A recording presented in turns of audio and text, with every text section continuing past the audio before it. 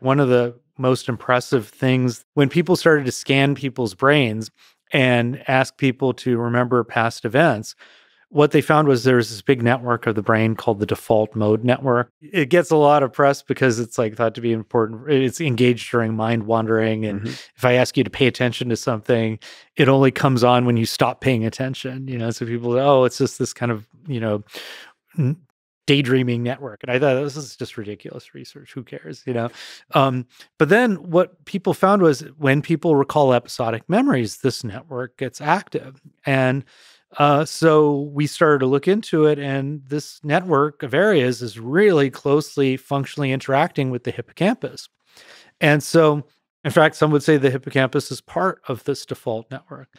And if you look at brain images of people, or brain maps of activation, so to speak, of people imagining possible scenarios of things that could happen in the future, or even things that couldn't really be very plausible, they look very similar. I mean, to the naked eye, they look almost the same as maps of brain activation when people remember the past.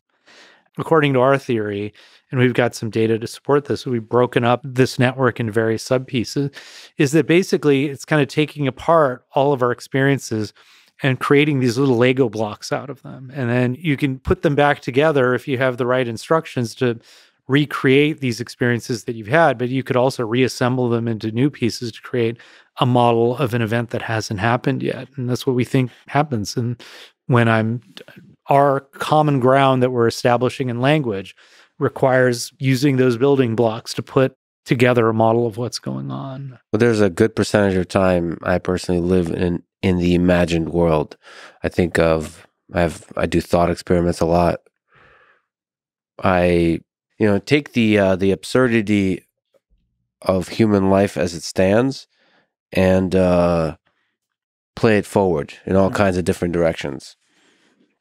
Sometimes it's rigorous thought experiments. Sometimes it's fun ones. So I imagine that has an effect on how I remember things. And I suppose I have to be a little bit careful to make sure stuff happened versus stuff that I just imagined happened. And this also, some of my best friends are characters inside books that never even existed. And there's some degree to which they actually exist in my mind. Like these characters exist, authors exist, Dostoevsky exists, but also Brothers Karamazov. I love that book. Yeah. It's one of the few books I've read. One of the few literature books that I've read, I should say. I read a lot in school that I don't remember, but Brothers Karamazov. But they exist. Alyosha. They exist, and I have almost kind of like conversations with them. It's interesting. It's interesting to allow your brain to kind of play with ideas of the past, of the imagined, and see it all as one. Yeah, there was actually this famous mnemonist. He's kind of like back then the equivalent of a memory athlete, except he would go to shows and do this.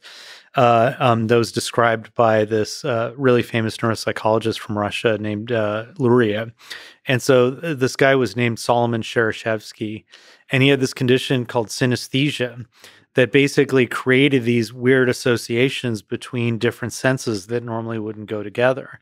So that gave him this incredibly vivid imagination that he would use to basically imagine all sorts of things that he would need to memorize. And he would just imagine, just create these incredibly detailed things in his head that allowed him to memorize all sorts of stuff. But it also really haunted him by some reports that basically it was like he was at some point, and again, who knows if the drinking was part of this, but he at some point had trouble differentiating his imagination from reality, right?